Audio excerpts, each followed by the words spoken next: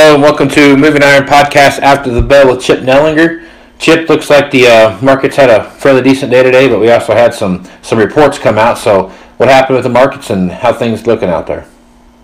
Yeah, pretty active day. Had a lot of strength early on. Overnight markets were higher. Had some good strength early on in the session. And beans kind of faded into the close. Corn and wheat held together with pretty good strength. And that surprised a lot of people because we made a lot of planning progress, field work, across a big chunk of the corn belt over the weekend, and look to advance that here at least for the first half of this week.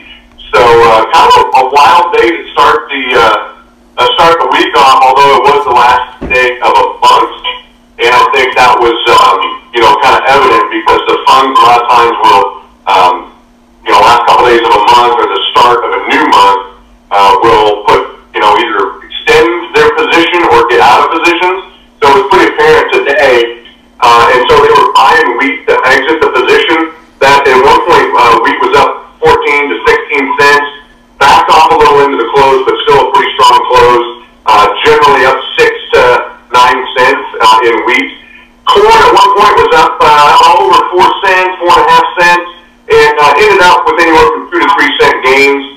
The bean market ended up lower, not a real great close, probably 12 to 14 cents off of the session highs. Still a little bit of fear that this trade delegation that's talking to China this week won't make much progress, so I think that weighed on the bean market a little bit. Gotcha. So before this, we were talking about just some crop condition reports that came out of Kansas and Oklahoma, and it sounds like the wheat's probably a little worse off than what was, I guess, predicted earlier. As far as state by state, we get to state by state. Across the country, the wheat crop did improve by 2% to 33% good to excellent. Those improvements came in the far north where they had some moisture. Kansas and Oklahoma still struggle. We really haven't seen much of a rebound in Kansas and Oklahoma since that big rain a couple weekends ago. And so that's where the hot spot is, obviously. There's not much rain in their forecast. So they're quickly kind of closing the window here on where moisture is going to help them. And, you got some other areas of the world, too. The Black Sea area is starting to get dry. Although they're not really in their growing season, it's awful dry in Australia. Dry enough that it may inhibit planting there. So there's some little hot spots that pop up in other parts of the world as well that, is enough right now, it looks like, to have the funds decide, hey, we're going to pare back this short position. Let's get out of some of these shorts, and that means, buying that hits the market. Gotcha. Okay. All right, Chip. Well, let's talk about the cattle market real quick. So how did it finish up today? Cattle, again, a choppy close there. Closed lower, traded higher throughout the day. Had a really strong cash market last week. And unfortunately, for the last 4 or 5 weeks, we've kind of traded this way. The market just slops around early in the week, waits on cash trade. If cash is going to hold together and trade better this week, we'll see some further gains, but not a real great close in cattle. Closed, 80 to a buck lower, kind of depending on the contract month in cattle. So not a great way to start the week, but I don't know that it means a whole lot either.